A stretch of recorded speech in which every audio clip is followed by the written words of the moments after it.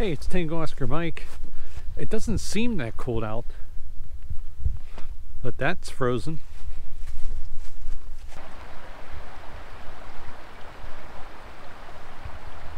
I have the Moby Linked D TNC3 with me. I don't have it running now because I really don't think I'm going to get much signal here, but I'm going to try it when I get out to the high point that I'm going to be at. I did bring up a roll-up J-pole antenna, so if I don't get a signal with my whip, I can try the roll-up J-pole on my mast and see how that goes.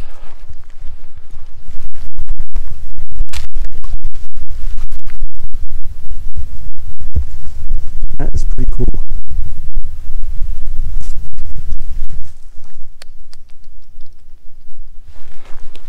I know you think the antenna is close to my face, but it's really not. Like, I can lean my head over and touch it, but it's not near my eyes or anything. It's the only place that I could really figure out to put it. So I'll tell you what, doing all these hikes has had a couple of benefits. One of them is obviously my fitness level is improved. I know pretty much how long it takes me to walk a mile conservatively. I know about how far I can go before I even start to feel tired. I've learned a lot about layering. Just looking at the tracks here in the mud, I've learned a lot about layering and, you know, what stuff to put in my pack to take with me. So there is a lot that doing this can help you. The tech prepper recently posted a message on Instagram. He was doing a little bit of a workout with a piece of equipment, talking about how your fitness level should be your priority. You know, should be part of your preps, and I couldn't agree more. When I left, my wife was down in our, we have a little exercise room. She was down in that room working out, looking good. I like being out here.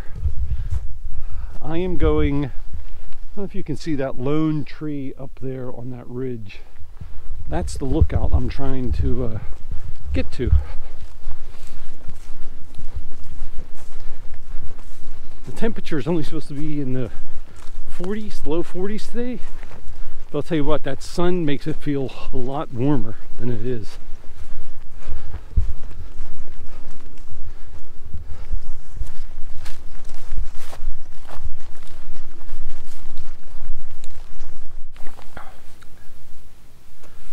So I'm using the TNC app to make sure that I have my audio level set correctly.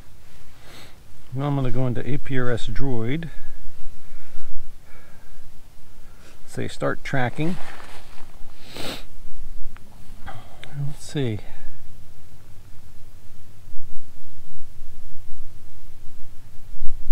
It sent out a packet, but nobody heard me. So let me stand up and try it.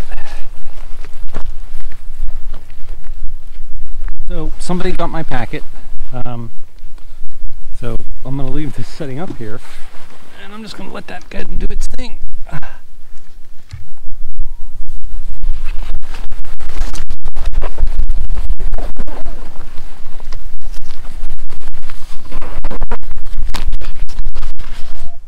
Well, the APRS experiment is going well.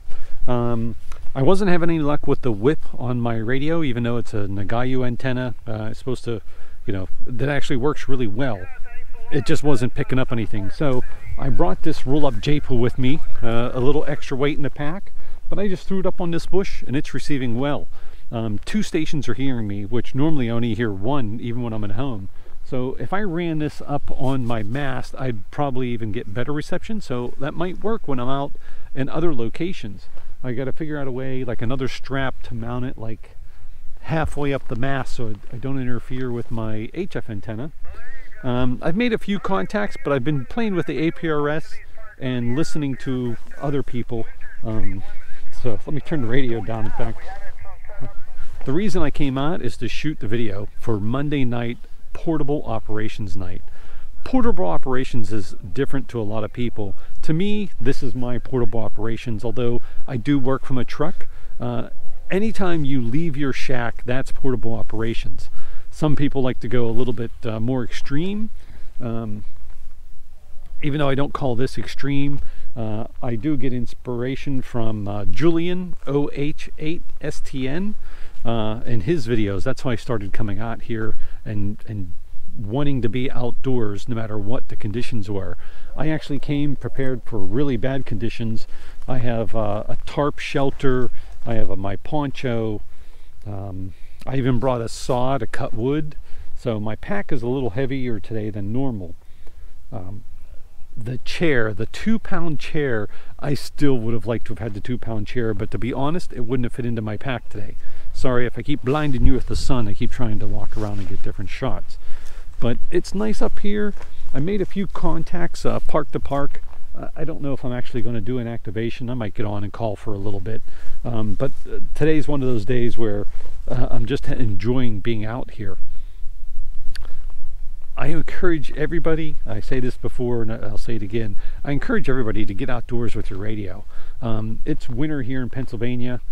We've had some really good snows, but lately it's just been frozen. The ground's mostly frozen, except for that top, 1/4 inch has completely turned to mud. The parking lot I pulled into was mud. I was actually spinning in 2-wheel drive in my truck. I'll probably put it in 4-wheel drive when I leave to get out.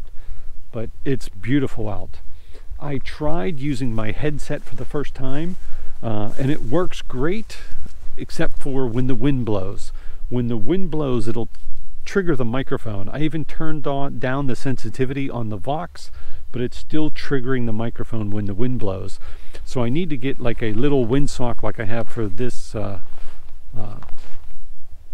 microphone to go with the radio, so I'm not triggering the Vox when I don't want it to. It's kind of a pain in the butt that it was doing that, and if I would put up a shelter and block myself from the wind, it would probably work just fine, and that's what I'll be doing for winter field day. But my setup, the KX2, the Bioenno 3 amp hour battery, hand mic, there's the headset and the little audio recorder I brought. I did actually record one QSO so far, and a bunch of dead air space that I'm going to hate to filter through. So here's my Wouxun KG UV9D. Here is the MobiLink TNC3. But there's the pack. I'll weigh the pack when I get home, but I bet you I'm probably close to 30 pounds today. And it's heavy. I could feel a little strain on my shoulders, and the pack, when I pack the pack, it seems like it's unbalanced. It seems like most of the weight is on the left side of the pack. So when you're packing your pack, try to think about that and how you put the weight in the pack. With all the weight on one side of the pack, it seemed to be really pulling on my one shoulder. So I'm going to repack it before I leave and try to balance out the weight a little more. For portable operations, you really don't need much. You need a radio you can take out. Like I said, you don't have to go out and do this. You can just take your radio to a car, sit in your car, and work from the parking lot. There's all kinds of masts you can put on your car to put up an antenna higher, but you can just use a ham stick, a $20 or $30 ham stick, and you'll be able to get out to make some contacts as long as you ground it and mount it all properly. I do like having a mast on my truck so I can get my antenna much higher. It's great for community events and portable operations where you're in a valley and need to get your antenna much higher. When I come to parks, I do try to find areas with the highest elevation because it helps you. It just definitely does. I want to try doing an activation in the deepest valley of this park. I know where it is. There's a stream that runs through it, and it's quite a hike down into that valley. But I want to go down there one time and try to set up my antenna and just see if I can make any contacts. But portable operations is fun. It's a great way to test your skills, not just with radio, but your planning skills. It's very easy to forget something. Like I forgot something to anchor my end fed to my antenna mast, and like I said, I do have a little bit of gorilla tape, in here, and I could do that. I could probably tie it on with a paracord if I really wanted to, if I really needed to make it work. But since I had both antennas with me, I figured I would just use my link dipole, take it easy, not worry about it too much. Like I said, I'm just kind of enjoying being out here today. I made 2 contacts, and I'm using pen and paper today. I've kind of gotten sour on using applications on my phone. Well, I'm hiking out. Just got everything packed up.